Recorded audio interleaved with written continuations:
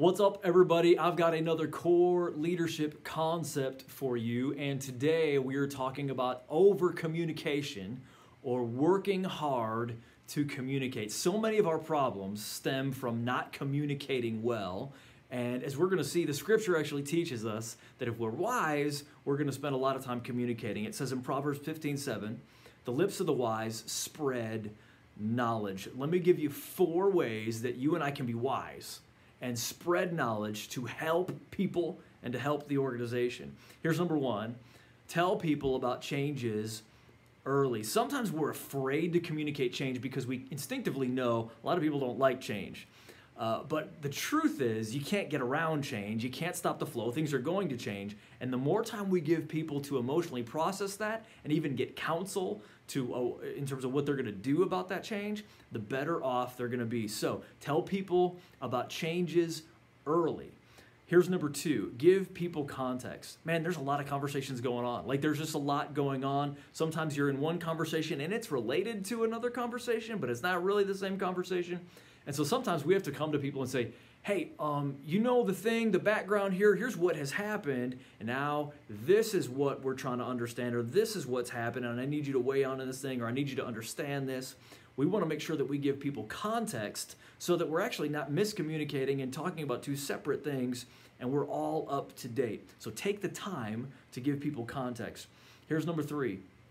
Communicate it several times. Not only do we have to tell people early, not only do we have to give people the context, but we've got to understand often we think we've communicated something, but that's just because we remember saying it. That doesn't mean they've heard it enough to really hear it. So Andy Stanley says, hey, you need to communicate something 7 times before people are even hearing it for the first time. And I'm definitely finding that to be true.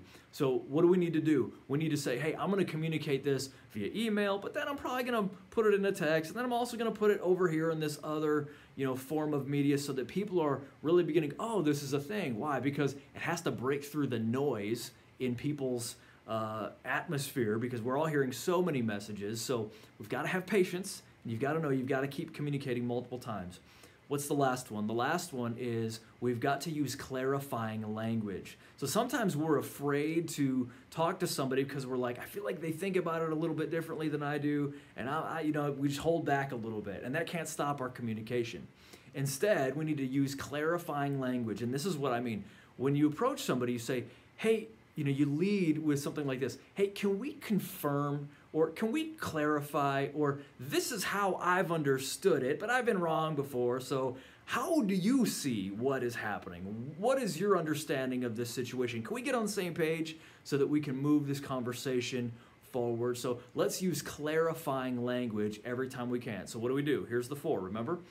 Tell people about changes early, give people context, communicate several times, and use clarifying language. And my friends, if we will do this, what we will see is that God's word is right, and we will demonstrate godly wisdom by working hard at communication. And if we demonstrate godly wisdom, God's smile and blessing is going to be on us and on the organization. See you next time.